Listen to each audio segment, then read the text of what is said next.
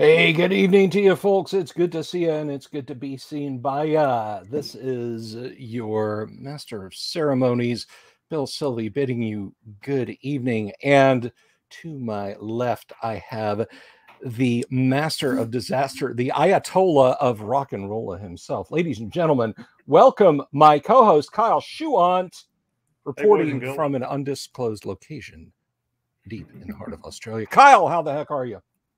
Oh yeah, good. I guess undisclosed location. This could be a bunker, as far as you guys know.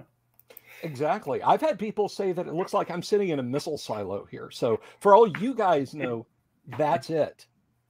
I'm over here in Kilo Capsule. He's over there in Charlie Capsule, and we're waiting for the orders, man, to get those keys out of the locker over there. Or maybe we're just two middle-aged nerds talking about role-playing games on the internet. I'm going to leave it up to you, the audience, to decide. But anyway, how are you, my friend? Good. I've just been reading good old Stanislaw Lem, Siberiad, with my son, and I mean it's very European kind of humor. Like in the first story. So the stories are about these great constructors, they're inventors. Yeah. And in the first story, Trill, the constructor, who is usually the kind of dumber of the two, who comes up with stupid ideas and they don't quite turn out the way he expected. Trill, the constructor, decides to make the greatest thinking machine that ever was. And you know, he makes it 8 stories tall, and it has full of valves and circuits and machinery and all the rest. And then he turns it on, and he decides that he's going to have a break for the day. But as it says, as is customary on such occasions, he decides to open up with asking, "What is 2 + 2?" Okay. And the machine rumbles and rages inside, all this churning of gears and all the rest, and it says in a deep voice, 7. And he's like, oh. So he climbs back inside and he gets out his wrench and his hammer and then he comes out hours later, and that should fix it. And he's walking out to go home, and he thinks, I better check. So he turns around and asks it, what is 2 + 2? And it churns through again and says, 7. And it goes on like this. And so his friend Klopausius, of course, makes fun of him for making such a machine. And he invites Klopausius around to try to fix it. And Trill gets very upset with the machine. And when it keeps giving the wrong answers, he kicks it. And when it says, don't kick me, show me some respect, he kicks it again more viciously. And he gets very angry with it. So the machine pulls itself out of its mountings and starts chasing Trill and Klopausius around and storms through a town and that. And they end up running into a valley and climbing into a cave somewhere, and it falls off a cliff and smashes into smithereens. So the greatest thinking machine ever constructed turned out to be stupid. And not just stupid, but stubbornly stupid. Stubbornly stupid. I have often said that the first step to creating artificial intelligence is to create artificial stupidity. Well, evidently Stanislaw Lem agreed with you. You switch on a machine that immediately knows everything, man. You've got nothing but trouble. But turn on a machine that's got to learn. That's got to take its time to learn things. That's how you don't wind up with Skynet or at the very best something like With Folded Hands, which is a creepy enough story by itself.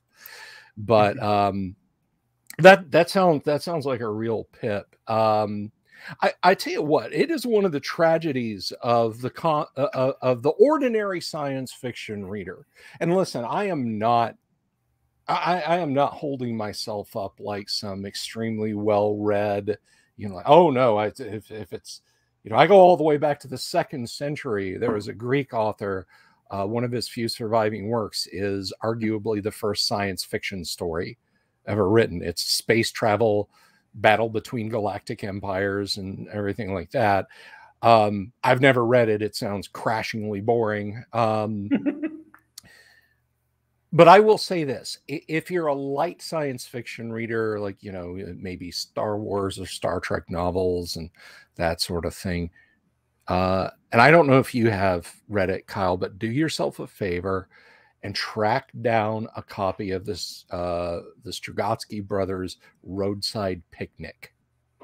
Have you read that one? Never heard of it. Oh my gosh. Oh my gosh. So Roadside Picnic is where Stalker comes from. Although both the film and the video game concept, the idea is that there is an extra temporal and extraordinary event that happens around the world in set places, and it creates zones of alienation. And in these zones, the laws of physics, in many different ways, have ceased to function properly.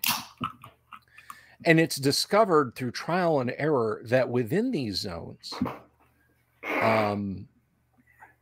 there are pathways.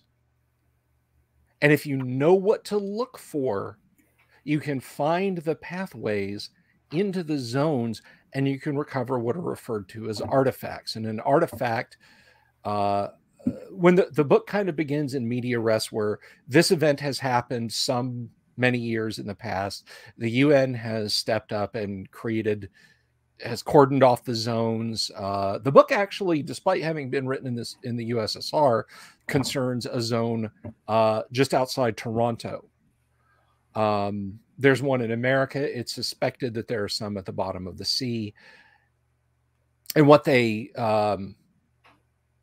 it's determined is that it was a series of pulses of unknown energy or power that originated in some distant star system at a specific frequency. And as the Earth rotated, it created this straight line pattern across the globe. And so, you know, they can more or less figure it out. But the artifacts that they find in the zone, some of them are just wonders of science and technology. They don't know how they function. They don't know why they function. It's like most cars, by the time the book comes around, most higher end cars are powered by a and I can't remember the name of the artifact, but it's about the diameter and length of an unsharpened pencil, and no one knows why. But if you put it in proximity of an electric motor, the electric motor just goes. So you carry around one of these on a keychain, you get in your car, you slot it in the dash, and you take off. Well, there are individuals who they've just got a gut feeling, an instinctive, innate sense of where the safe paths to walk through zones are, and they call them stalkers. Now, stalker in this context of the 1960s translates from Russian, and it means hunter, not creepy person who, you know, tries to steal your nudes off your iPhone. Well, it used to mean something like that anyway, because you talk about doing a deer stalk. Yeah, yeah, the deer stalker. You wanted to have non-consensual relations with a deer. It just well, maybe some did, but we don't talk about that. So the book centers around a stalker, a Canadian guy with the name of Red. He's a young man, and he earns all these lauds and accolades for his stalking ability, his innate sense of being able to go into the zone and successfully lead people. And one of the big iconic things is he carries bolts in a pouch around his waist, and he ties bits of string to them, and he'll throw a bolt ahead of him, and like if it just freezes in midair and drifts to the ground like a feather, he knows that is an anomaly, and they need to go to the left or to the right of it, because if they walk through it, you know, they could be squashed down to like hamburger patty thickness, or they could walk through it and seemingly nothing happen. And then, you know, 3 days later, when they're having dinner, all of their internal organs erupt out of their ears, or just. I won't spoil the ending. It is a damn fine science fiction novel. Probably one of the best ever written. Definitely one of the best I've ever read. But the brothers Strugatsky were very critical of the Soviet system. So the book is a subtle send up of government interference, of communism as practiced by the Soviets. But it's the title Roadside Picnic, that much I will spoil for you, because a scientist giving an interview, there's a lot of fun false documents in it. And so the beginning of a chapter is an excerpt from an interview in Life magazine with a scientist who studies the zone. And he says, okay, imagine you're driving out in the country and your car breaks down, and you got your family with you and your friends with you in the car. So you pull off and everybody says, well, let's have a picnic. And you get the blanket out and the food, and they're eating, and, you know, you and your friends are working on the car, and watching from the brush are the rabbits, the squirrels, the birds, foxes, and so on. And they're terrified and fascinated at what you're doing. You're not doing anything harmful to them. You know, maybe you pour out engine oil on the ground, you know, you poison the ground, but you don't think anything of it. But you leave, you know, a hubcap behind, some nuts and bolts, a wind-up toy of the child's, you know, containers that food was in, and so on, and you pack up and you drive on. Well, after you've gone, the animals come out and they're confronted with these items that are completely beyond their understanding. They have no idea what this is. To you, it's just discards, it's cast-offs. You don't care about it. To them, it is, these are devices of the gods, you know, and you've created a spot in their environment where nothing grows anymore, and they don't dare go. They don't try and dig for food there. So that's the Roadside Picnic, and it inspired the whole the video game series Stalker, and a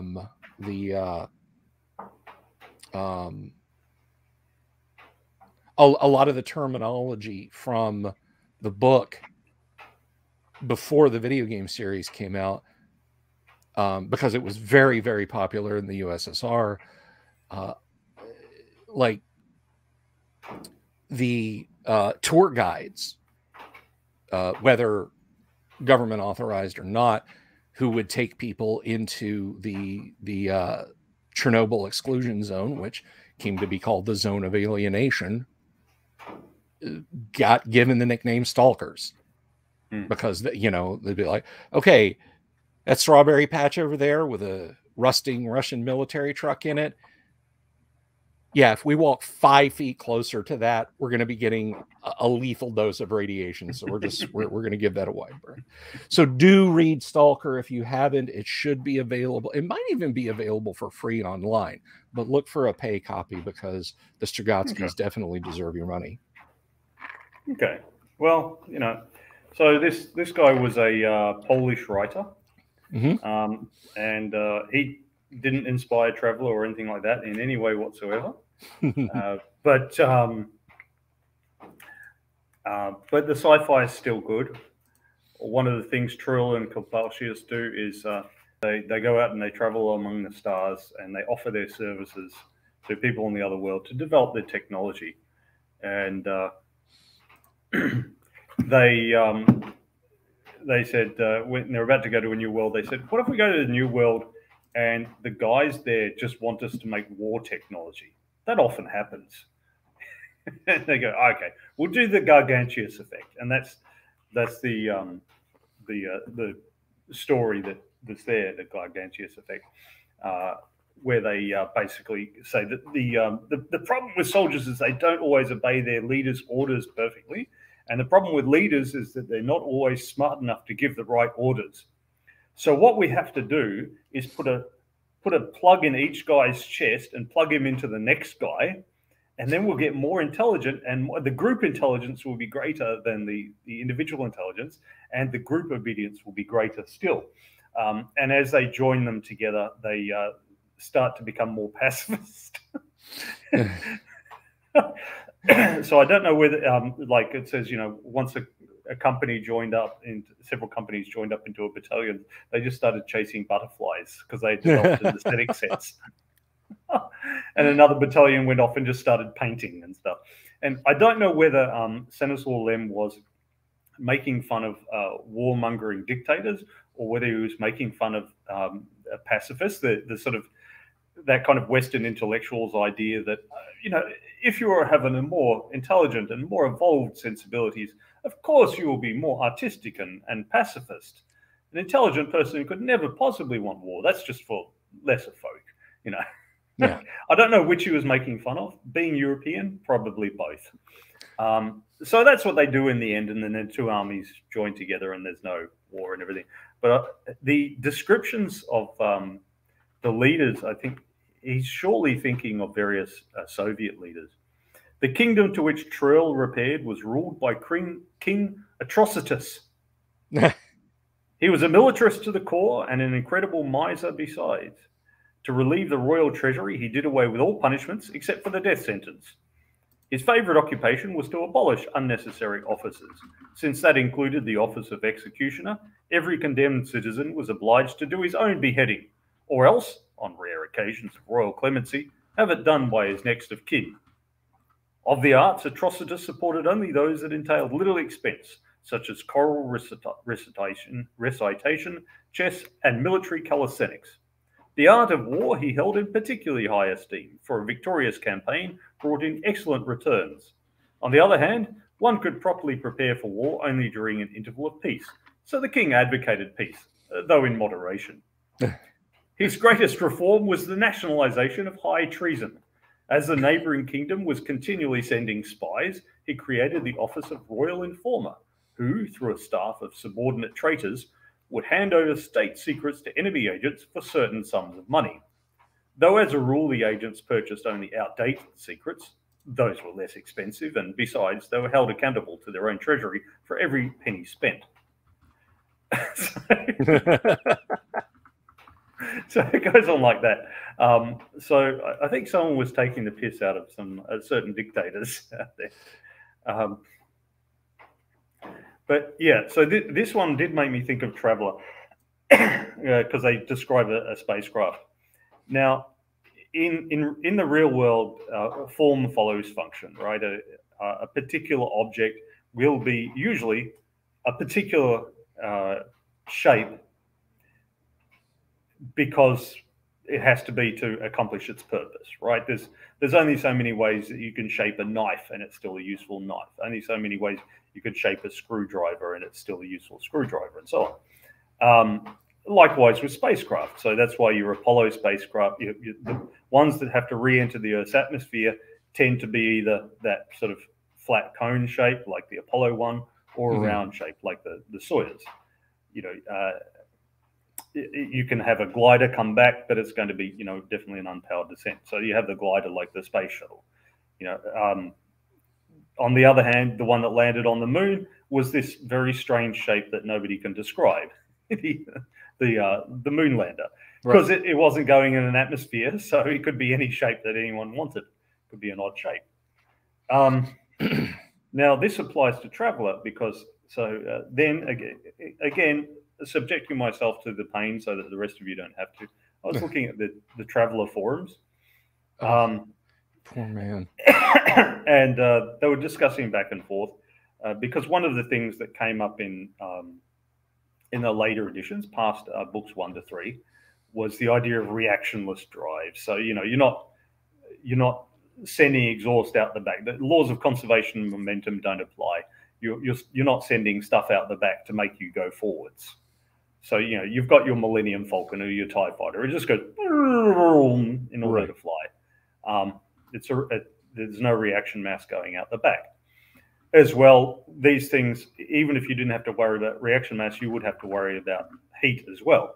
Because, so for example, the ship Rocinante in Expanse, one guy's calculated, going on what's in the books, what sort of drive it would have. And it's one of these ones that's scientifically possible, but we don't have the engineering yet. So it rates pretty high on the scientific hardness scale. We don't know if it would ever be possible to make it work, like a fusion reactor. In theory, it should work.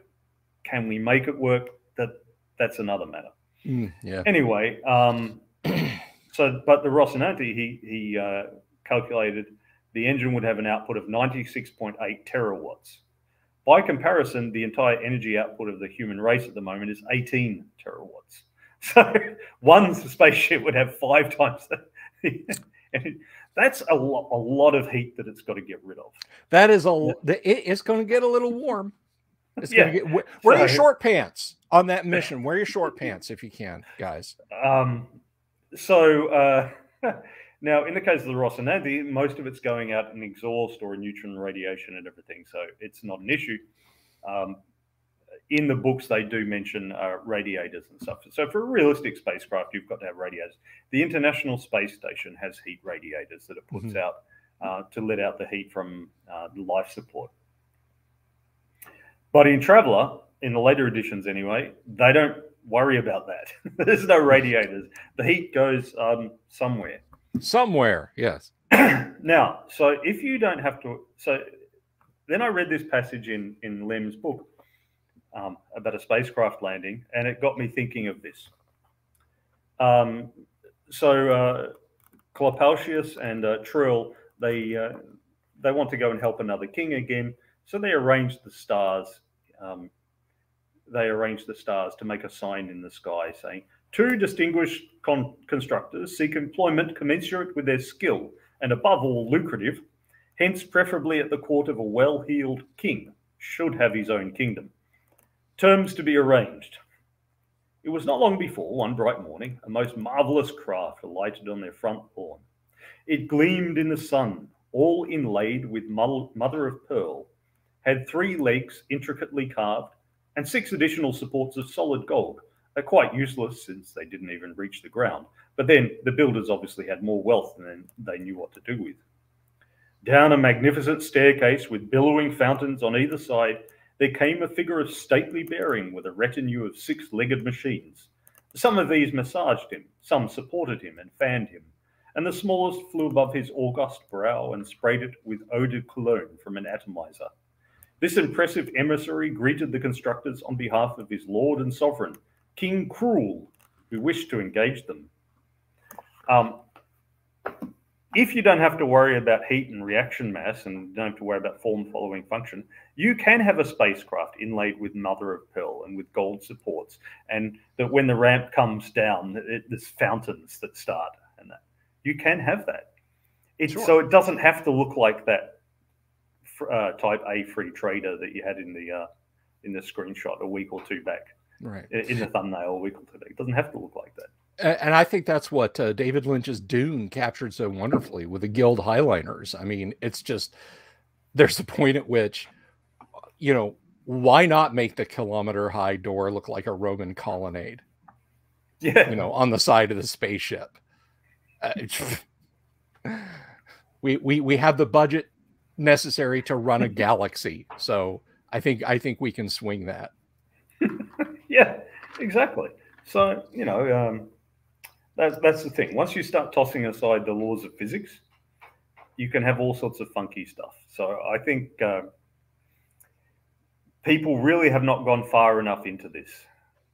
They really have not gone far enough into this. If you're going to, toss it aside, then you can be really super creative in your spaceship design and that. Oh yeah. But I could just imagine sitting down with some of those Traveller guys posting on the forums with them as game master and saying, well, since I'm designing my own starship and I have to pay for it, and since there's no reaction mass and since there's no heat to worry about, I want mother of pearl all across it. And I want fountains when the ramp opens up. I love it. I absolutely love it. Like the heart and of I could gold. just imagine there, it's like, ah, no, but that's wrong. It doesn't make sense. I'm like, well, you know, you've chosen to go that route. If you've chosen to go the route of it not making sense, why not have the spacecraft inlaid with mother of pearl and shaped like, I don't know, a teacup and saucer? Why not have the McDonald's in the dungeon? Why not? You know, if you're going to go that way, what the hell? You know, my personal taste is for more realistic themed, but you know, same. But I'm not going to turn my nose up if you want to have a little bit of fun. A little bit of fun. No barista D&D. No barista D&D. But that wouldn't be fun. That would be just pretty boring. Yes. So you talking about Lem's story of Patriots of Warlock, it immediately brought something. And I cannot for a minute think that Lem did not read this short story by Ambrose Bierce, The Ingenious Patriot. Have you heard of it? No. It's literally just a couple of paragraphs. I want to share this with you. But I think you'll get a kick out of it. It is effectively a science fiction story. I first read this in 101 Great Short Science Fiction Stories. That's the actual name of the book. And it is a rarity. I've talked about it on the show way back a couple of years ago. It has the only occurrence of one particular story of Larry Niven's known space in it. For example, it has a story by George R.R. Martin. And they're all great zingers. I think the longest one is like 3 1/4 pages long, but this one is not. This is The Ingenious Patriot by Ambrose Bierce. Having obtained an audience of the king of an ingenious patriot, let me try that again. Having obtained an audience of the king, an ingenious patriot pulled out a paper from his pocket saying, "May it please your majesty, I have here a formula for constructing armor plating which no gun can pierce. If these plates are adopted in the Royal Navy, our warships will be invulnerable and therefore invincible.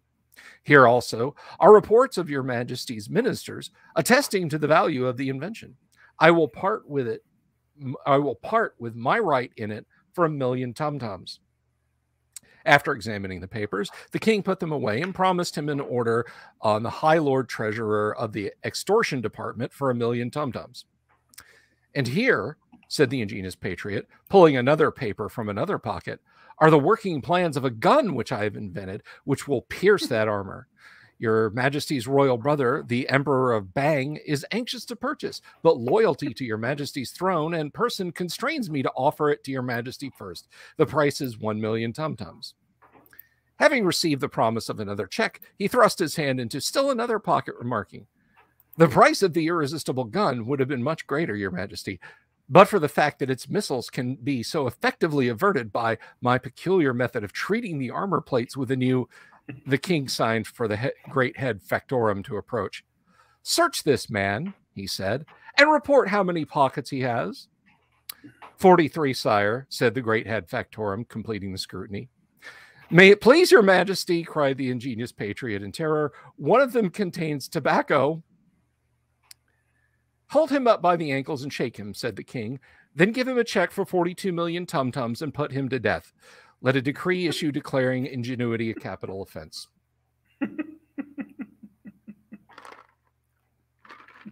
It never pays to be a smartass. I'm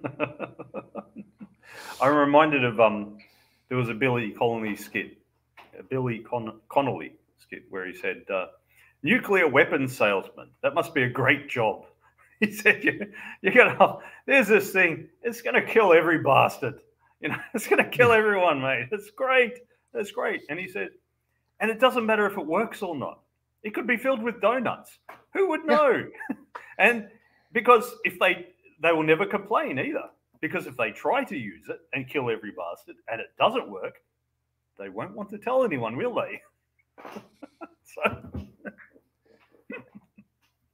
Truly, the comment on the reality of our time is that it's just that. I mean, you know, what's sitting on top of all of our LGM 118 Peacemaker missiles, Probably one of the most ironically named weapon systems we've ever invented. You know, the donuts, like you say. When Arnold's looking at the SS-18 warhead in True Lies, you know, I know what this is. This is a snow cone machine. It might as well be. Maybe that's why the countries have been so reluctant to get into elimination of nuclear weapons, because that would require inspections, and people might find out how few working ones they actually have. Yeah, they start cracking open the warheads of B-63 general purpose freefall bombs and find out that, like, that's where all the socks went that you lose in your dryer. The Air Force has been collecting them and stuffing. And in Russia, it's just nesting dolls. We take the warhead cone off. There's a smaller there was a little meme of the new Russian tank that you open it up and find a smaller tank inside. Oh, so I gotta this unfortunately this won't play great on camera. I don't know if I can even reach it. Yes, I can. So I've been 3D printing some 1/100 scale Cold War era vehicles for a proper, like, coherent Twilight 2000 play demo. And this, unfortunately, again, this will not look great on camera. This is an Abrams tank printed at 1/100th scale. And it's, you know, it's about 3 inches long, about 1.5 inches high. You know, it looks the part. It looks the part. So I go and I start to print this one out. I'd already printed out a Russian T-90 tank. Let me reach over and get this. I printed out a Russian T-90 tank, and I was like, okay, all right, so let me print this out. And it prints out this T-90 little thing. And I'm looking at the Abrams, and I'm looking at the Russian tank, and I'm like, there's something wrong. I've screwed up my settings. Clearly, I need to go in, and I'm printing another Abrams because, you know, you got to have more than one. And no. I stopped the print. You know, I scrapped it. It's like got half the plastic is filled out on the print thing, and I pry it off, and I go to the software, and I'm like, all right, okay, so let's see. It's 7.93 meters long. That's 79.3 millimeters. Yeah, it's 79. Okay, but the Russian tank must be too small then. You know, it's 6.23 meters, so that's 62.3 mil. No, it's a. So I went ahead and printed it, and I took a picture of it, and I put it on the Twilight 2000 forum, and I'm like, what am I doing wrong with my printer settings? And people are like, nothing. The tanks are really that disproportionate. The Russian tank, like, you can stand on the top of the turret of an M1 tank and be looking way down into where the T-90 tank is. They're small. They're SM all small. So yeah, you could do the nesting tank trick. Well, don't the Russian ones after the T-72 or something have no loader? They've just got an automatic loader. Yeah, so back in when they introduced the T-62 series, they said, okay, well, 3 crewmen, smaller tank, smaller target, more armor, automatic loader. But it takes people's arms off, though, doesn't it? It is notorious for catching clothes and hands and such. It got better as the years went on because the T-62 came out in the 1960s. They put a bit of black and yellow tape next to the well, some hazard stripes, you know, niet touch, keep your hands out. So yeah, but you know, because you have both been there and did that. When you have a unit that has X number of people in it, whether it's a squad, a platoon, a company, or even something as small as a vehicle crew, if doctrinally you take one of them away, everything you have to do to keep that vehicle running just got 25% harder. Mm-hmm. And you've added another mechanical subsystem, the autoloader. So yeah, the Russians, I think, I don't want to say that they didn't think it through, but they just didn't think in the same direction, perhaps, that we might have. Have a good evening, Dungeon Minister. But yeah, the T62, T64, T72, T80, T90, T95 are notorious for two things. One, like literally in the Russian army, they will say, "You're too tall to be a tanker." Oh, you're 2 meters tall. Well, I thought that was every army. Is it? I honestly don't. Because I remember Arnold Schwarzenegger writing about how he was too tall for he was in an armored unit and he was too tall for it. But he was able to get into it because his father was chief of police of the town. So and the armored unit was the closest one in the town. He wanted to be able to go home on weekends and that sort of thing. So so his father got him into that unit, even though he was supposedly too tall. He ended up not spending much time in tanks anyway, because one weekend he wanted to go to the European Bodybuilding Championships, which was in Munich or something, and he applied for leave and they wouldn't give it to him, so he just snuck out. He snuck out for the weekend, and then he came back, and nobody noticed until somebody was reading the newspaper, and they said, "Braz native Arnold Schwarzenegger has won the championships." And so then they put him in the brig for a few days to punish him, and then when they took him out, they said, all right, Schwarzenegger, if you are going to lift, you must lift for the army. So for half a day, you will work on the tanks, and then for half a day, you will lift weights. And so they got this spare room that they had, and they filled it with all the weights that they had just randomly from across the base and that. And he said it was one of the best periods of training he'd had in his life because he never rested, because he'd be resting between sets, sitting there, and some sergeant would walk past and go, "Hey, Schwarzenegger, you should be lifting." And, let's get back to it. So I don't know how much time he spent in his tank, but I do know that he went years later. He went back and he found that particular tank, and he purchased it and he took it over to the United States. It's kind of weird. There was a gentleman, and I know I'm screwing his name up. If you know over in the chat, please correct me on this, but I believe it was Larry Ellison of Oracle. It was one of the founders of Oracle.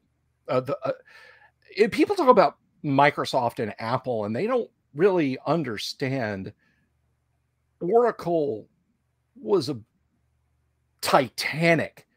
Like in the heyday of Apple and Microsoft in the 90s, they didn't get a tan because Oracle was still blotting out the sun. But you don't use Oracle on your computer. Oracle doesn't do anything on your PC. You know, everybody heard about Windows 95. Everybody heard about the first iMac. But there was Oracle basically powering every database in the country, and may still be. But the guys who ran Oracle got insanely rich, and one of them liked tanks as a hobby. And he built a museum in Northern California, I'm going to mess this up, but it's MTVF, Military Technology Vehicle Foundation, or maybe it was Military Vehicle Technology Foundation. But anyway, it was in the 90s, after the Cold War, after the Gulf War. So he set about to purchase as many publicly available armored fighting vehicles as he could. Now, I'm not talking about eccentric rich guy has a Sherman tank, because there's plenty of those all over the United States. Or, you know, local farmer buys an M8 Greyhound because his grandpappy served in one in World War II. No, this guy had an armored brigade's worth of vehicles basically in his garage, and they were all operational. Most of the guns were breech cut. That is, they had a specific cut in them. So if you did find 120 millimeter round to put in and pull the lanyard, it would blow the gun apart and end your life. But there was one, he had a pristine, undamaged 88 from a Tiger II. He paid it was manufactured before 1984, and he paid the yearly destructive device tax for it to the Bureau of Alcohol, Tobaccos, and Firearm, which it shouldn't be a government bureau, because that sounds like a hell of a weekend. Alcohol, tobacco, and firearms. But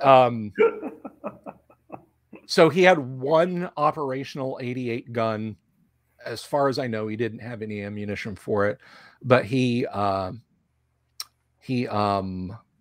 passed away from cancer, and his family appreciated what he did.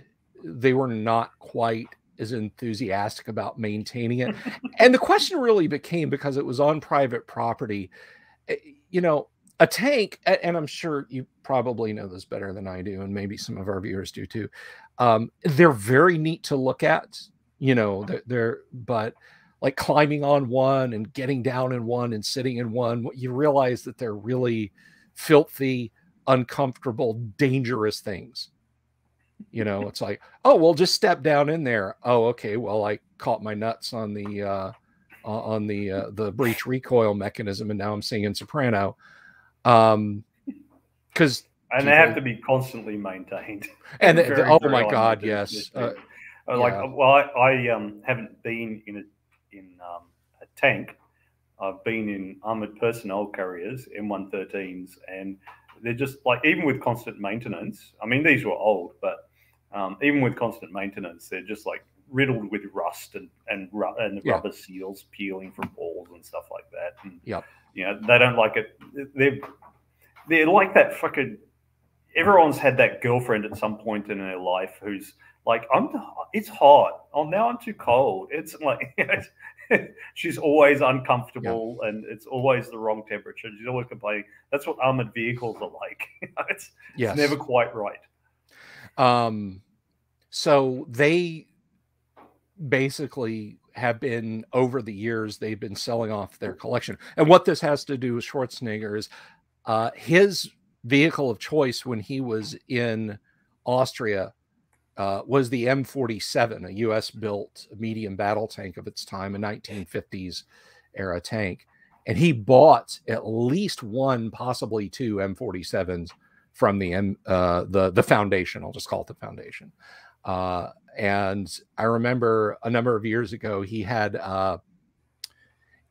all proceeds to charity, to Special Olympics. He's a big supporter of Special Olympics, and I think that's awesome. But you could win a weekend with Arnie and destroy stuff. Yeah. Basically anything you wanted to smash, they would set it out, and he would let you drive over it, or drive over it for you, or with you in the tank. And I thought that was pretty neat. But it was his model of tank from his days in Austria. And you're right, he did get the was it the SK-105? I think that was the model tank too that he served on in Austria. He did get his SK-105, so he has that and two M47s. So, folks, if you're thinking about breaking into Arnold Schwarzenegger's property out in California, ignoring the fact that would be suicidally dangerous because the man could peel you like a banana, he has three main battle tanks. And the know-how to use them. I'm not that scared of Arnold Schwarzenegger. On Instagram, he's always posting pictures of himself with his pet Shetland pony. That Shetland pony is adorable. I'm sorry, but no man is a badass murdering bastard if he has a pet Shetland pony. Don't tell John Wick you're not a hard-ass murdering bastard if you have a pet. But then John Wick has a dog, not a Shetland pony, so... But anyway, the point I was gonna, you're talking about like the size of people in armored vehicles. There's a guy who's got a great YouTube channel, and he's actually been to the Foundation a few times, and his name is Nicholas Moran. He is an Irish American. I mean, as in was born in and grew up in and lived in Ireland until he joined the United States Armed Forces. Received a commission which qualified him for U.S. citizenship, so he holds dual U.S. Irish citizenship. He is 6'2". He's as tall as I am, and he goes to museums and finds armored vehicles and plays a game with the viewers called "Oh Bugger, the Tank is on Fire," where he will cram himself into a fighting position in one of the tanks. And understand, he's gotten into tanks that are smaller than compact cars. Like the U.S. had a very ill-conceived and poorly performing tank in World War II called the Locust that is smaller than my Volkswagen Tiguan. And he folded himself into it, into the driver's position. And with a camera outside, it's like that scene with Matthew Broderick in Lady Hawk when he's escaping the dungeons of Aquila, and he's got like one arm and his face pushed through a hole in the wall. And he says, "Rather like escaping mother's womb. God, what a memory." So he's literally like climbing out of the tank to see, like, if the tank's hit and it starts to burn, can my 6'4" self unfold my way out of it? And the one Abrams tank, the single solitary example of an Abrams tank that is in a museum in the United States, they invited him to come, and the inside of that thing, Kyle, is huge.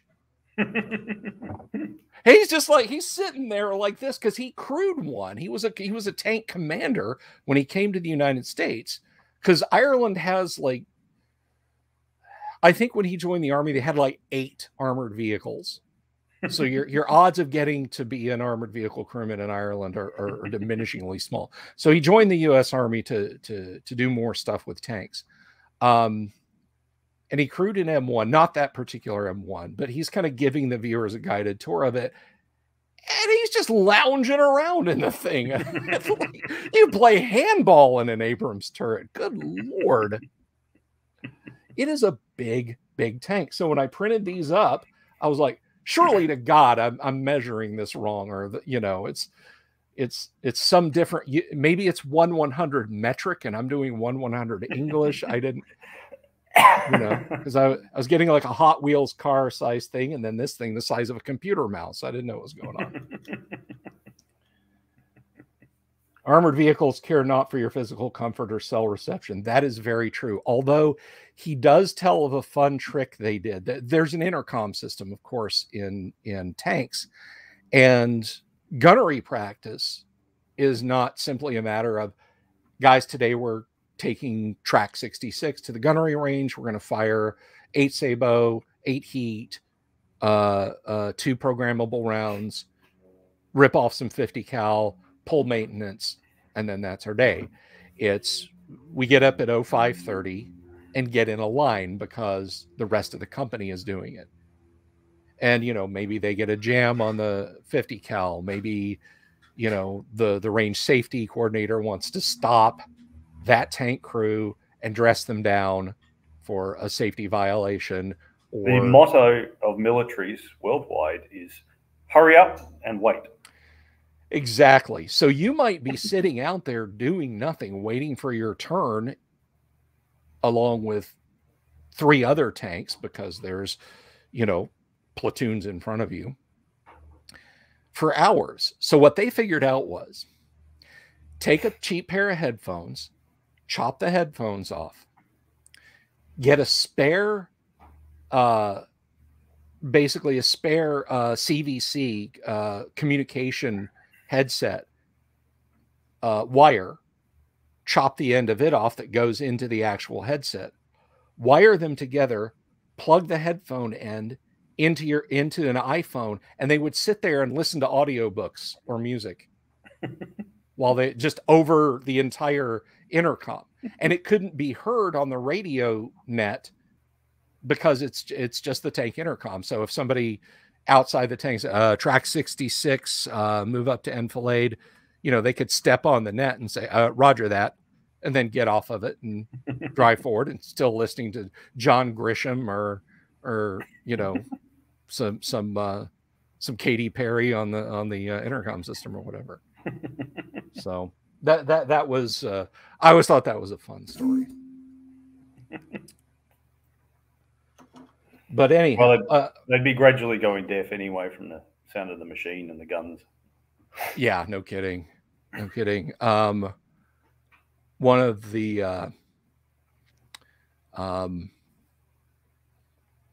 more interesting you were talking about maintenance. I really don't want to talk about the very horrible situation that's going on in Russia right now.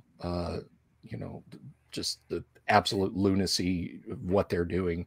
But I will say it's a very can I say very funny, folks? Can I say this is funny? I think this is funny. Situation where there's a Ukrainian man. He's driving up a highway, and he pulls up next to a BTR, which is a big 8-wheeled armored personnel carrier that lots of countries use, but this one is one of the Russian invaders' BTRs, and it's just it's just parked by the side of the road, and the crew is just kind of standing around dejectedly looking at it. And he pulls up and rolls down the window and goes, "Hey, hi there. Where are you guys from?" And they're like, "Oh, we're from Russia." And he's like, "What's wrong?" And one of the guys laughs and says, we broke down. And he says, the guys just got like brass ones, the size of St. Peter's Cathedral. And he says, "Can I give you a tow back to Russia?" And they laugh, and he laughs, and he drives on. There I go. I fixed it. Luther's comment. Luther and I, Luther, what you're seeing is the same scale problem that I had with the tank miniatures. Kyle is 162 and I'm 100. So,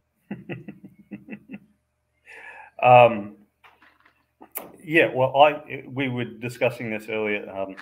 So there was an instance where they had a farmer with his tractor, and he had grabbed a recovery vehicle, one of the tank recovery vehicles, and he's driving along the road with it. So evidently it had broken down or been abandoned by its pieces or whatever. So not just a tank, but a recovery vehicle. That's as good as the fuel trucks that had to stop because they run out of fuel. It is. I don't know how those things are allocated in the Russian army, but I do know enough about. I'm a military hardware nerd, and I apologize for that. But I do know those are allocated on, like, at least in the States, are like 3 on a tank battalion. So he literally took an entire tank company's ability to get towed and just took off with it. Mm-hmm. But he hadn't been, as far as anyone could tell, he hadn't been shot at or whatever. He just found it sitting on the road somewhere and decided to take it with him. I don't know what he's going to do with the damn thing, but so to bring it back to the nice, pleasant, fictional world of gaming,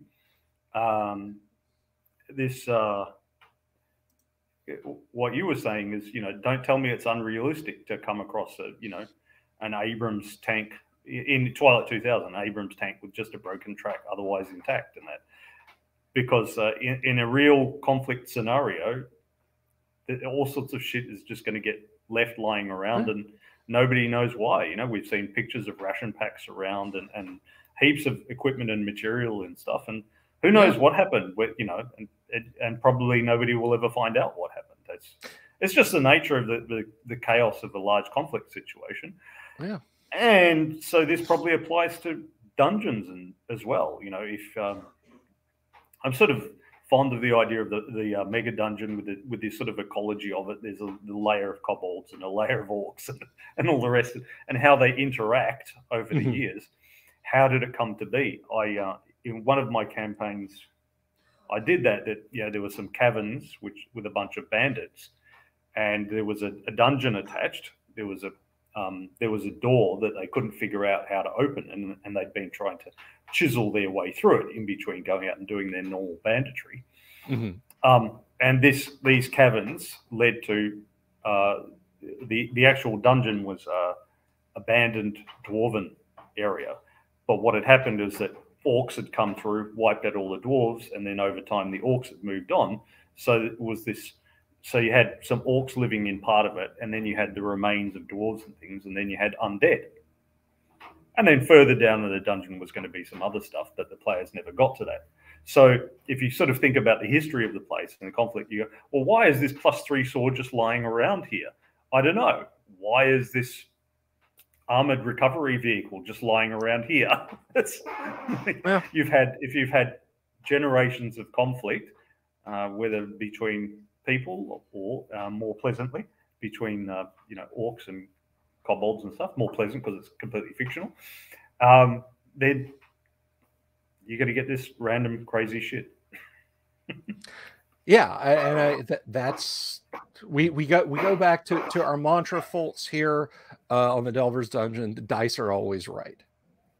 Yeah, and you just roll the dice and let it happen, and players. So why is there an armored recovery vehicle lying around here? Surely they wouldn't have abandoned that.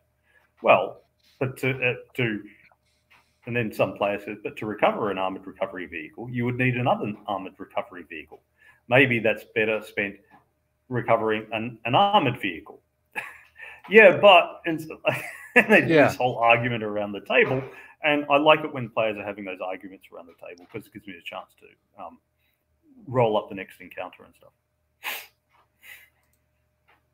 Gives me time. Yeah. So the thing with the just the finding of things and how that works in AD&D is it really players and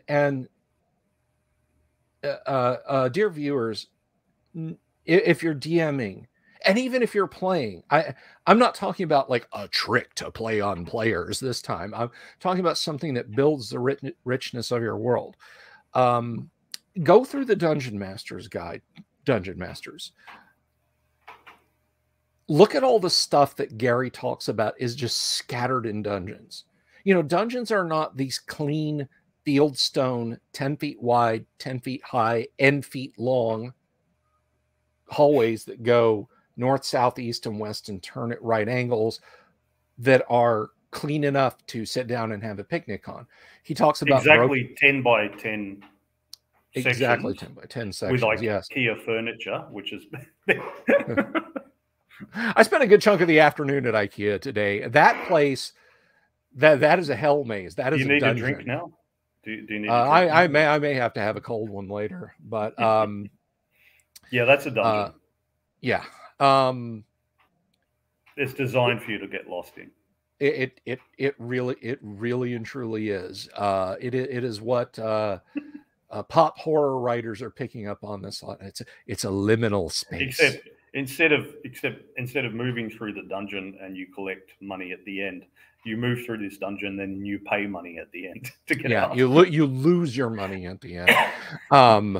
And experience. I mean, if experience is measured in wisdom, you're just numb from the eyebrows up when you leave that place. So it's a reverse dungeon.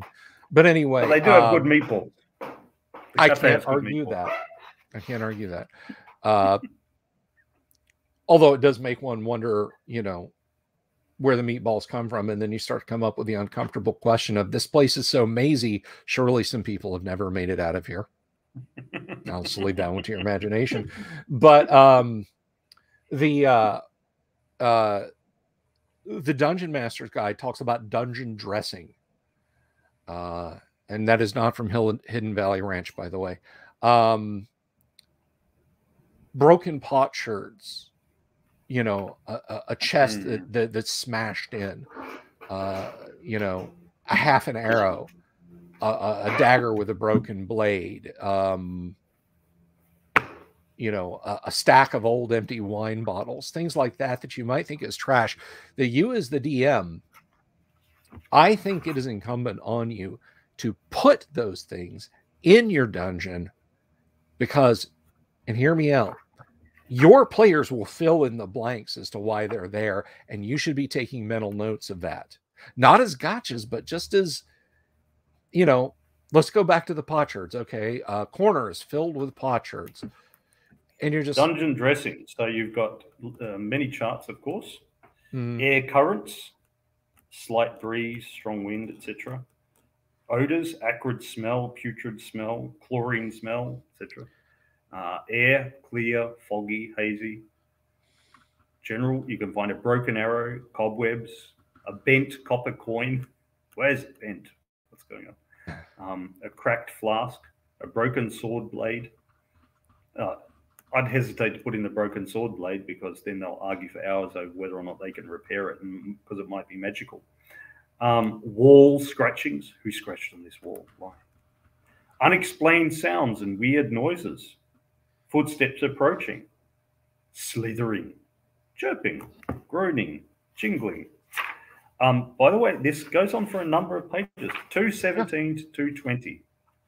Furnishings and appointments general. Religious articles and furnishings.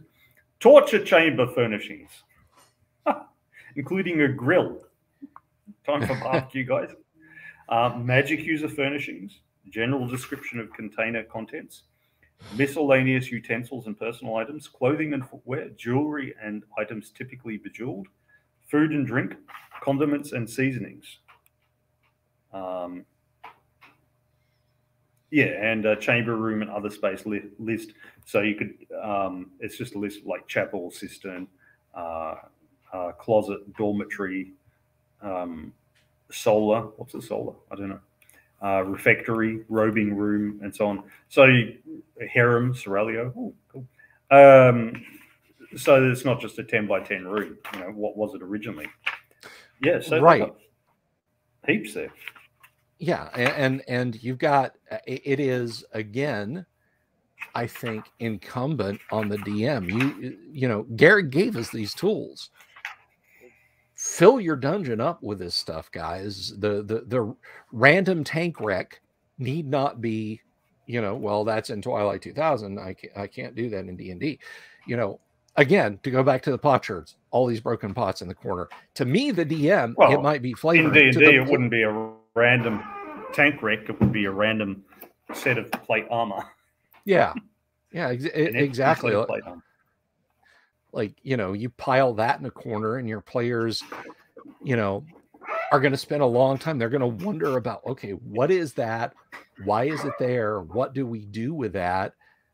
Is it trapped? You know, and it can be a fun diversion. And your players might have, I mean, I've thrown out little things, little articles and items like that, you know, the bent coin. I thought that was neat. A bent copper piece. A bent copper piece. We must be near a treasury. Who would drop a coin in a dungeon and just leave it on the ground? And as an inveterate guy, I had that once, and the players thought that it was left over from trying to pick a lock or something.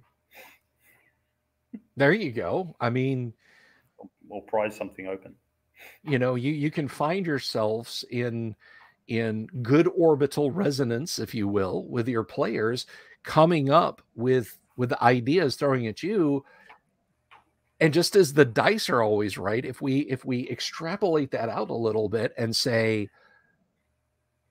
the random generator is always right, well, players' thoughts on things that you're not expecting are just as valid a random generator as picking up a die and rolling it. So if suddenly they've got this mental image that, wait a minute, broken potsherds, a bent coin, an empty suit of armor, we think this happened here. Roll with it.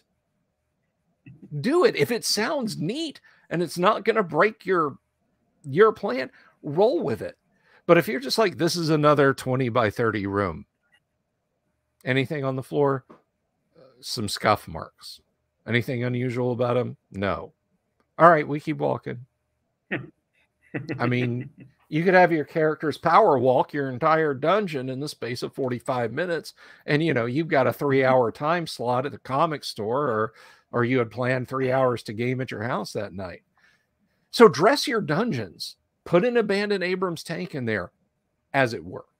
Or if you're in Traveler, you know, Kyle, do we get derelict ships just kind of hanging in the void, hatches open, main drive section well, they blown don't out. mention it in books 1 to 3. There's a couple of adventure modules out there like that.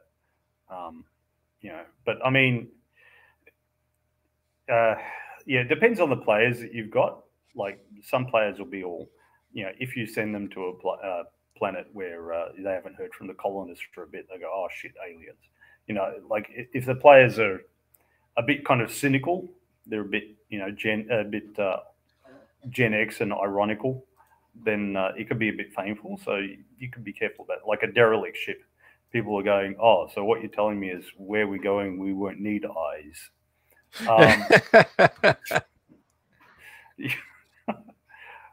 Yeah, so I think, yeah, you could put that sort of stuff in, but you have to be a bit careful. And you kind of have to put it in a few times, and it's nothing. It's nothing dramatic or horrible before you, you put it in. It's sort of, yeah, I mean, as you know, I'm a big believer in plagiarism, but it's like you say about the, and the patron betrays you. And it's just so overdone that it's not interesting. Yeah. So, and there's lots of kind of little cliches out there like that. And so it can be hard as a game master because, like, there's so much media and there's so much stuff to consume out there that even if you think you're being completely original, someone else has in fact done it, you know. So it's hard to come up with something that won't make some smartass around the game table go, oh yes, this was the plot in episode 23, season 6 of Babylon 5 or whatever. You know, it can be hard like that. But yeah. So that's why it can be good to have these random charts and just roll things up and see what comes up. Yeah, I don't remember what it was. I was I thought I was running so kind of one of my first steps out as doing anything other than dungeon mastering, and this would have been 1989, I think, running a BattleTech, the role-playing game, so Mech Warrior session with a bunch of guys, and I thought I had a crusher of a scenario. So many twists and turns. They'd never see this coming. And I mean, it was all original, all from the mind of Bill Sylvie, and they had unraveled it like 25 minutes in. They were like, well, clearly this guy knows the location of the weapons. I mean, you know, and but by the same token, you'll have something really simple and obvious, and they'll try to make it more complicated than it is. Yeah, exactly. No. Goes back to the room with the bent coin, the potsherds, and the suit of armor, and you know, suddenly they've populated. In one campaign, I did have a derelict ship. So this was in Traveller. So this was an example of a time when they did not start with a ship. They were all mustered out at this particular planet, and they wanted to get off planet, but they had to make some money. So there was an archaeologist who was out doing a dig, because the story was that when humanity first went to the stars, they didn't use jump drives. They used slower than light ships, and everyone was in cold sleep. And so what had happened, you know, so sometimes when they eventually reached a planet with jump drives, they found humans already there that had been there for 100 years or whatever. The journey had taken them 400 years, and then they landed and they colonized for the last 100 years, and humanity only really got to with the jump drive, got to it, you know, just now. So they found that in some instances, but it was an archaeological dig. She said she believed that there was a slower than light ship that had crash landed on this world. And so it was going to tell them some stuff. So the party went along there, and they came and they found that it had a fission drive, not a fusion drive, and this fission drive, the fission reactor was still going, still doing this little trickle of power 400 years on. The automated systems had kept it going. It was just enough power to keep the cold sleep tubes going. So there was like 73 people or something still alive in the cold sleep tubes from 450 years ago. And then the archaeologist who'd led them there said,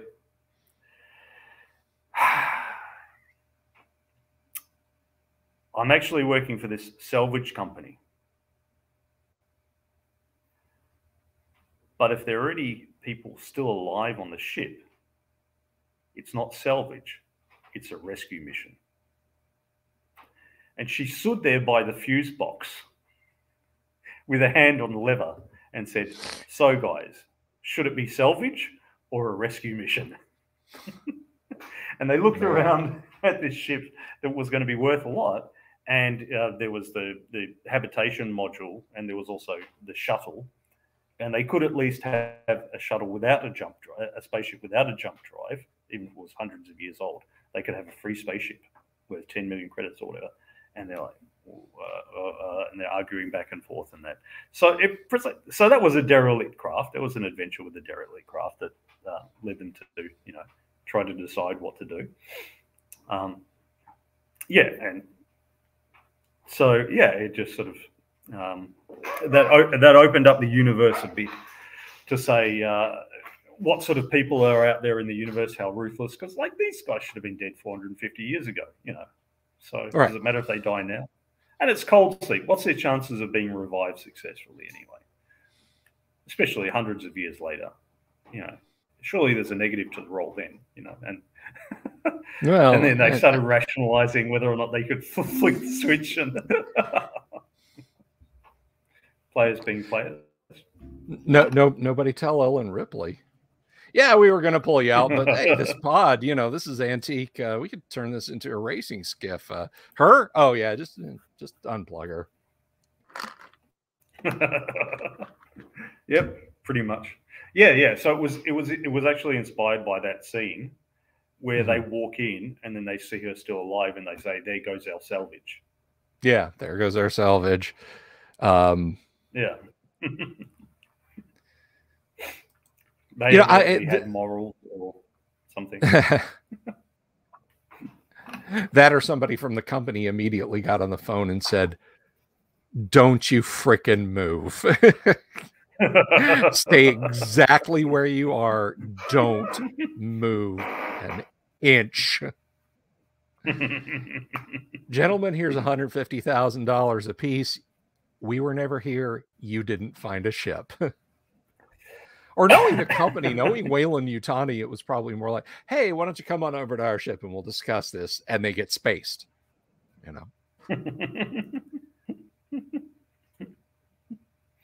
It did end up being a ruthless party of adventurers, though.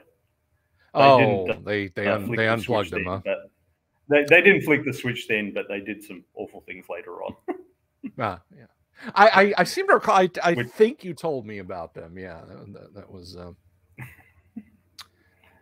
They took off, and because it was a fish and dry, they took off, and so all the exhaust went down onto the habitation area, which also had it was a liquid sodium reactor. So they applied extreme heat to the outside of a liquid sodium nuclear reactor, and they took off and they landed nearby because they didn't have enough fuel. And then the locals were a bit upset that because for the locals it was a holy site because there were other ships that had come and established colonies there. So for the locals, like, these are our ancestors, and you just turned it into a radioactive wasteland. Yeah. Oh my gosh. God, I can't even imagine. That was one of the. If you've never read Joe Haldeman's The Forever War, it's a damn fine read. He wrote it as a treatise on his experience in Vietnam of coming home, and in Forever War, it is a very physics steeped book. The sequel's increasingly less so, but he light speed travel other than going through naturally occurring white holes to get to the other side of the galaxy is done at near relativistic speeds. So there's tremendous time dilation. So when his unit goes off to fight the aliens, you know, they're gone for 3 weeks on a campaign that lasts like 40 minutes. And then they get back on their transport and they come home and like 35 years have passed. And the military's like, you know, this culture shock must be pretty bad for you guys. Home doesn't seem like home anymore. And you kind of feel estranged, and lots of your loved ones and family, well, they're no longer with us. You've always got a home with the Army, you know. Just saying. My question is, do they get paid for them? Do they get paid for those 6 weeks, or do they get paid for the 35 years? That's one of the things that comes up. They get paid for that time, for the actual amount of time that they're gone relative to Earth. And by the end of the book, some of the war veterans have bought a planet. They literally buy a planet to use. Now the veterans are still in their early 20s. You know, they've aged 3 years. But, you know, people are like, oh God, these guys are fossils. These are relics. You know, these people are like, I think by the end of the book, it's the late 39th century. And they're like, yeah, we're still kids. And people are like, no, you're old weirdos. You know, you have weird ideas about, you know, concepts about human mores and that sort of thing. So if you want to go live on your retirement planet, that's fine. You just go, you can have it. So they named the planet Middle Finger. But Haldeman wrote it about the estrangement that he felt when he went to Vietnam. And as was the case with a lot of soldiers, you know, you go to Vietnam, and in a 24-hour period, once you got your return home orders, you might have to go out the base that you're at. You might have to go out on patrol in a hostile zone. The base that you're at might come under attack. And then you're like, hey, it's Wednesday, it's 7 o'clock. There's a supply helicopter coming in like 20 minutes. It's like 20 minutes out. You're done. Get on it and go back to this large base. And then you'll take a bus to Saigon, and then you'll take a flight to Guam, and, you know, just blah, blah, blah. And in the space of 30 hours, guys that were in serious life or death combat are back home in Abilene or Montgomery or Jacksonville or New York. You know, it's just, and that sense of separation that he would feel when he did a couple of tours in Vietnam is what prompted him to write it. And also talking about, because he had read Starship Troopers, and it's a very different book. Starship Troopers is pretty much World War II in space, and The Forever War is Vietnam in space. Although Robert A. Heinlein loved The Forever War, by all accounts, said this is like one of the best space war stories ever written. It's better than Starship Troopers, he even felt. But the point of all this brouhaha is that at some point in the book, the Space Marines or Space Army guys realize that, hey, wait a minute, we don't really have to do anything. We just have to fly over the enemy and turn our engines on full blast, because it's a nuclear powered spacecraft. So it's just going to fly over them and bathe them all in ionizing radiation. It's as effective as any bomb we could drop, and they do. And it does what it does. So yeah, there's some sci-fi law like that named after someone or other who came up with it, saying any interesting drive technology, so useful and interesting. Any interesting drive technology is also a weapon of mass destruction. Yeah.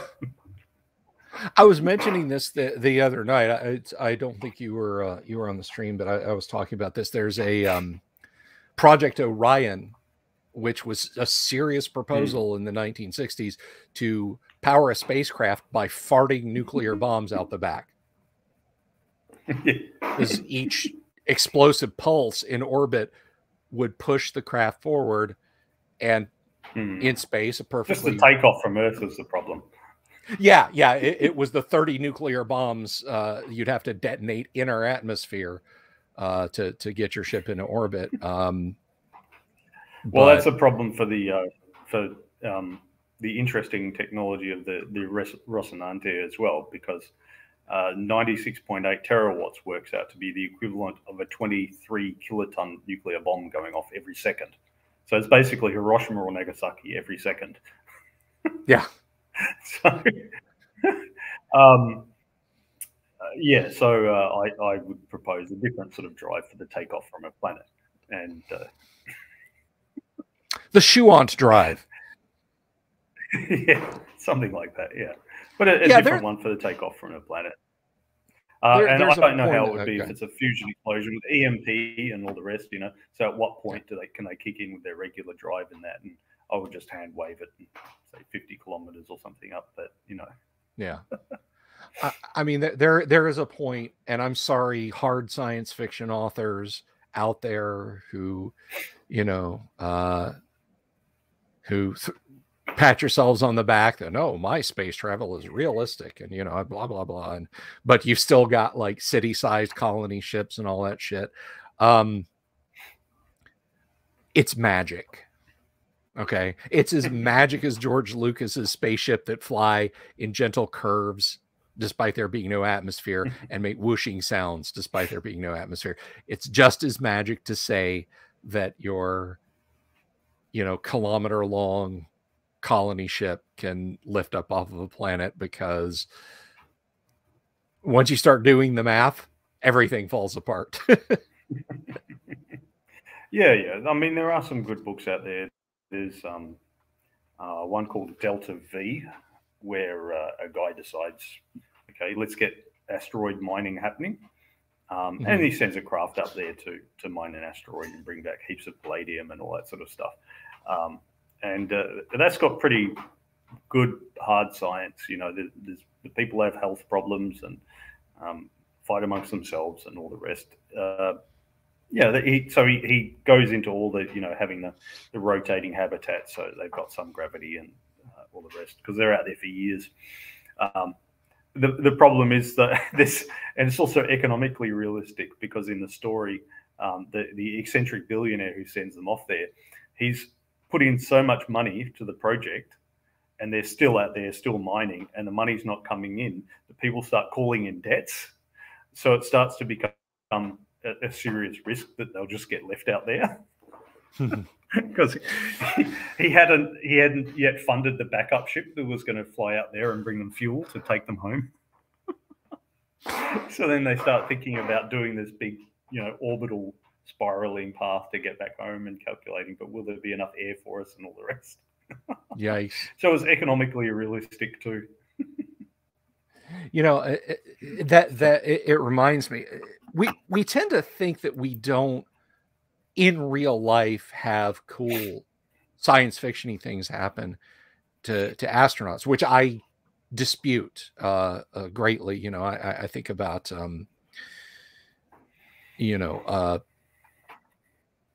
how much more fantastical do you want than Gagarin's orbit by himself in the absolute void of space? I mean, there's not another satellite up there. There's it's just me, you know, the loneliest man to ever exist, you know, when it comes to being near anything man-made other than a ship. But another one that involved a Soviet was there was a Soviet astronaut who, for a very brief period, well, I guess I should say cosmonaut. There was a cosmonaut who, for a brief period, was stuck without, he had no national identity, because while he was in space, the Soviet Union ceased to exist. He went into space as a Soviet citizen. And until the Russian Federation finalized its new constitution and so on, this guy's sitting up there like, I'm a stateless person in space. And I mean, how many you know, how many cool science fiction stories have I revolved wonder. around. I think there was 2 or 3 of them actually on the Mir space station. But What was it? I What was wonder it? if they were, Okay. I think it was 2. But I do wonder whether they thought at the time, "Am I going to be able to get back to Earth?" Because they could just jump in their spare soils and go, but who knows where they land, and who knows if anyone picks them up. They don't necessarily just want to land in a random part of the Pacific, you know. Because they might not survive long enough to get picked up. It requires like an enormous amount, you know. Like I was thinking of this the other day, but reading about the plans to ditch the International Space Station, and thinking, you know, couldn't an eccentric billionaire take it over? And it's like, well, not really, because you know there's so much support down on the ground that is required, and so many different, very specialized people. You know, Yes, literally thousands of people are involved in keeping it going. You can't just get that up and going overnight. It's a really, it's a really tough thing. Yeah, and I've talked about this before. In 2003, I worked for NASA, and I worked in the space station production facility. And they were, you know, laptops were set up there. And I didn't handle any of these myself. I mean, by the time you start talking about put this on a cargo ship to the space station, it's well beyond, you know, a jumper monkey like me. But, you know, laptops were being sent up there that ran Windows NT 4, which for those of you who don't know, it's a circa 1996 version of the Windows operating system you have now. And it was very specialized, and I am sure it required very, very special adaptations of libraries and individual executable programs and so on and et cetera.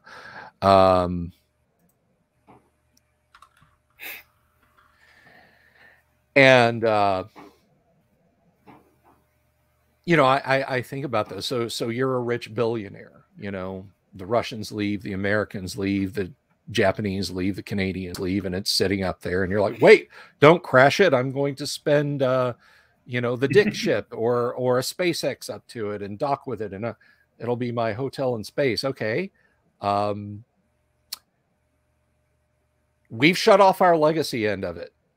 Nobody here knows how to maintain those systems up there that are running Minix and Windows NT 4. And yeah, we ran out of spares for those a long time ago. And it's not like down here, oh crap, I have to update to Windows 10. No, your laptop is almost 30 years old and it runs a vital subsystem of that space station. You're not updating anything. So you're absolutely right. There is no, I'll just pick it up. To go way, way back to what you were saying about tanks earlier, I think a lot of people are like, yeah, if I hit the lottery, man, I buy me a Sherman tank. Dude, just because it has an internal combustion engine and a driver's seat, you don't have what it takes to keep that thing going. Can you tension a track 3 or 4 times a day? You know, what do you do when the intercooler springs a leak and the engine locks up and you're out on your back 40, 20 miles from home and it just quits? You can't call AAA. And I don't think Chilton's makes a manual for I was talking to a cavalry guy I know game with online, and and I said, "What do you guys spend most of your time doing?" And he said, "Well, maintenance." And I said, "Yeah, it's very different in the infantry." And he's, you know, because you got nothing to maintain except your rifle, and that's the simplest a machine can be and still be a machine. Just as a bolt that goes back and forth. You know, it's unless you want to call a spanner a machine or something. Yeah. I guess you know, technically this is a machine. Or the simple this wedge. Is a machine, technically, but but a rifle with a a bolt going back and forth is technically a machine. So it doesn't take much maintenance, whereas your armored vehicles do. And he said, so what do you do all the time in infantry? And I said, a lot of inspections and a lot of running around. He said, so basically, like he said, we do one physical training session a day. You did 2? And I said, yeah.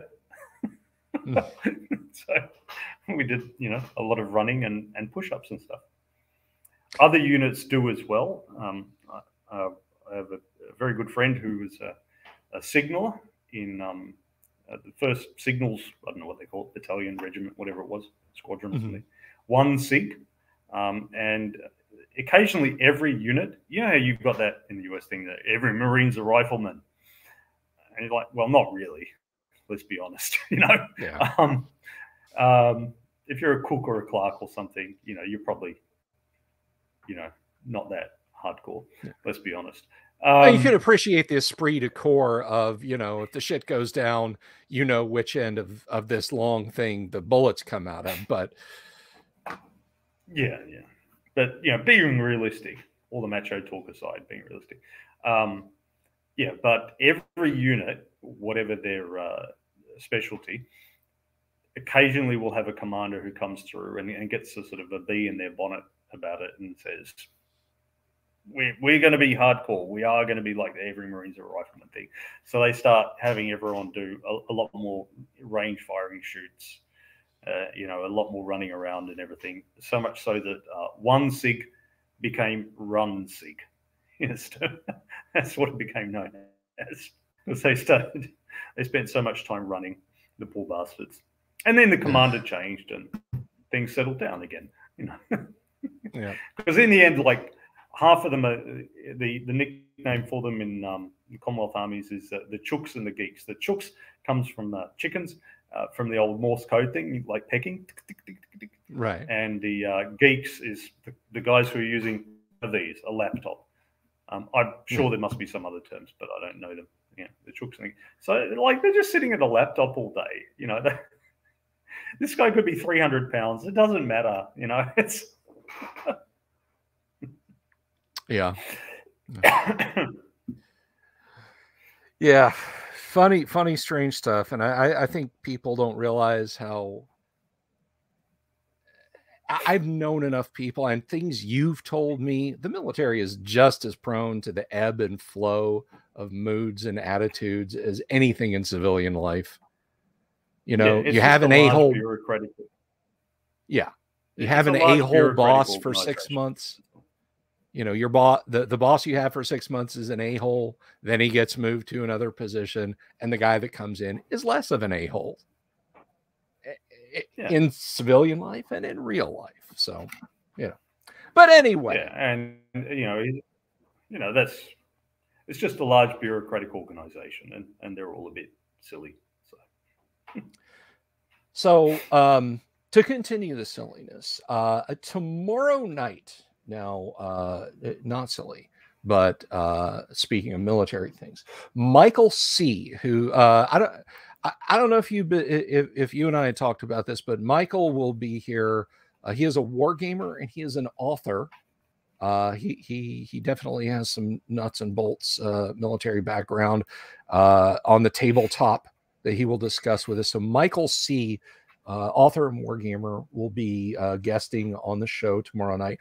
And then Friday night, a little bit of chatter and a whole lot of Gamma World. That's right. We're going to go back to the radioactive, biological, mutated horror that is Gamma World and see how many more characters I can pinch in half with security doors.